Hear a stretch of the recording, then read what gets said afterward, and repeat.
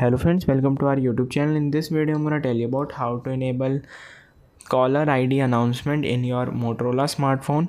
Before watching this video, if you have not subscribed to our YouTube channel, then subscribe to it and like our video.